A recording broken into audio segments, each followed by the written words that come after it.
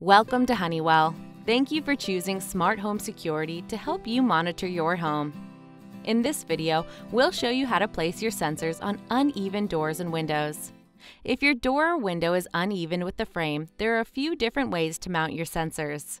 If the frame is slightly uneven with the door or window, simply snap off the back of the small half and replace it with the optional extender. Now the markings on both halves of your access sensor will line up when the door is shut. For deep-framed windows or doors, place the large half on the inside of the frame with the small half on the door or window. For French or double doors, place one half on each door. When placing access sensors, always be sure that the marks on the two halves of the sensor line up and they are as close together as possible. If your sensors are not working, try moving them closer together.